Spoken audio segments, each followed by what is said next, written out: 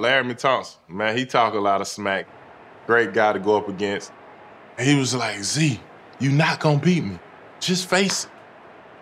And then when I did beat him, well, he just gives Laremy Tunsil the 1-2. I looked him dead in his face.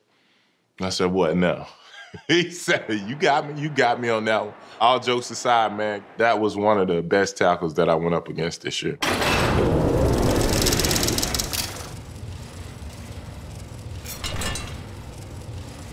He's nice.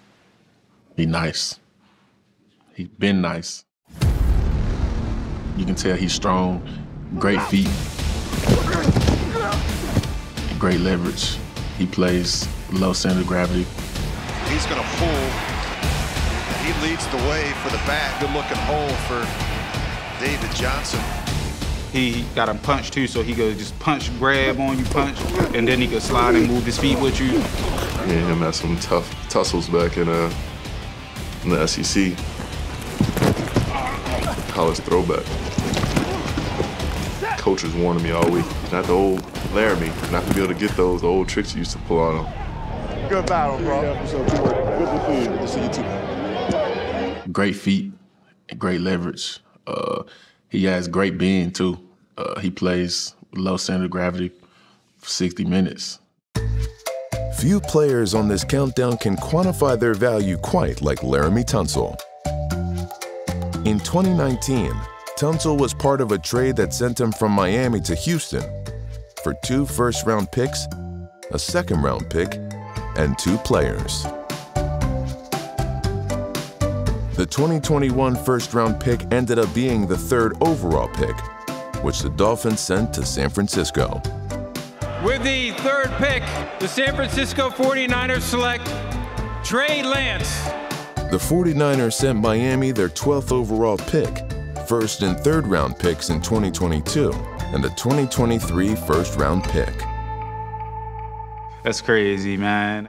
But wait, there's more.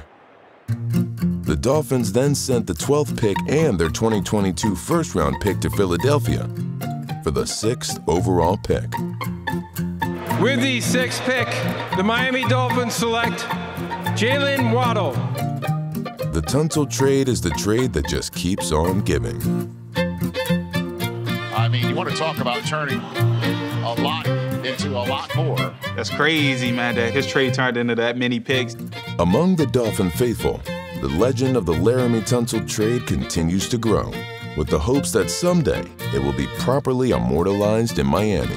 It was crazy to see that statue of him like holding his hand up or something with all the picks listed right there in front of the Dolphin stadium. That's funny. I can understand though, because having a great offensive tackle is everything now. You ain't got to worry about too much pressure coming off, any sacks coming off from that end. It means a lot to a team. You can take 5-step drops. You can hold the ball a little bit longer because you got a guy out there that you could trust going to do his job. He nice. I would put him up there as far as tackles go. Him and Trent,